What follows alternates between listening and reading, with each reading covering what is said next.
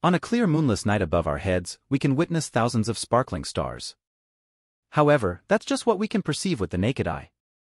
When we observe the galaxy with powerful telescopes, billions more become apparent. In fact, the Milky Way galaxy alone is estimated to host between 100 to 400 billion stars. Looking even further to our neighboring galaxies and beyond, an incalculable number awaits. The Sun, our closest star, appears enormous as it rises and sets every day. Although it dwarfs most nearby objects, it's considered average-sized in reality. Join us on Cosmic Journey, the new largest star in the universe 2024. WOG 64. The universe boasts stars far larger than our Sun. These stars aren't just slightly bigger, they are astonishingly larger. So, how large is the biggest star we have observed so far? How large can stars theoretically grow? And what happened to UI Scooty? You are watching V101 Space. I'm Rob. If you enjoy my videos, remember to subscribe and tap the notification bell to never miss an upload. When discussing the largest stars in the known universe, it depends on whether we're considering mass or total volume. Mass refers to how much matter a star contains, while volume is the space it occupies. The most massive stars may not be remarkably large in sheer size, and the most voluminous stars may contain less matter relative to their physical size. As stars age, they tend to lose mass. This process is happening to our Sun as it ages. In approximately 5 billion years, after exhausting its nuclear fuel, it will evolve into a bloated red giant, engulfing the orbits of Mercury, Venus, and possibly Earth. However, there are stars that surpass our Sun in both mass and size. The current largest star by mass is named BAT 99 to 98. It's estimated to be 226 times the mass of the Sun, resulting from a possible merger of two stars. BAT 99 to 98 is relatively young at 7.5 million years and is shedding mass rapidly. Models suggest it has already lost 20 times the Sun's mass. Despite its massive size, it is projected to end its life in a catastrophic supernova, leaving behind a black hole.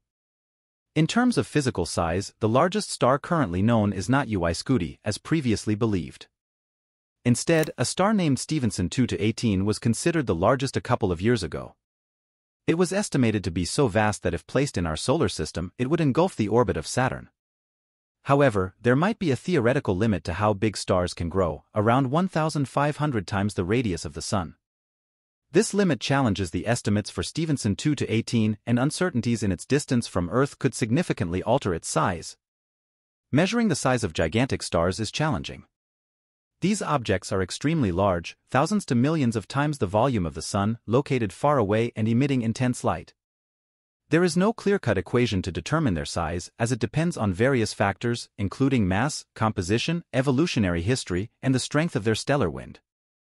While potential giant stars may continue to expand, at some point, their outer layers merge with the interstellar medium, making it difficult to define their actual surface.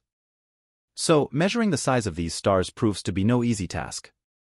Atmospheres and photospheres are constantly changing and frequently enveloped in vast clouds of dust, making it challenging to accurately determine their true size. Nevertheless, astronomers make efforts to do so by considering various factors, including the star's distance and its surrounding environment. Through these measurements, among other criteria, they can derive estimates that fall within a range of confidence. So, based on our most reliable measurements, which star currently holds the title of the largest in the known universe? According to the list of known largest stars, this distinction currently belongs to a red supergiant named WG 64. Positioned approximately 160,000 light-years away in a neighboring satellite galaxy called the Large Magellanic Cloud, WG 64 boasts an estimated radius of 1,540 times that of the Sun.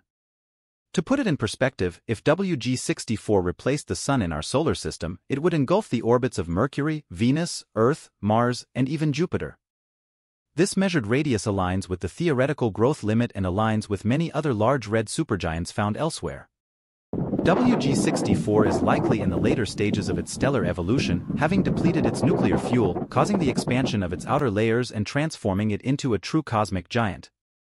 Additionally, this enormous star is surrounded by a torus-shaped cloud of dust, roughly a light-year in diameter, composed of material it has expelled.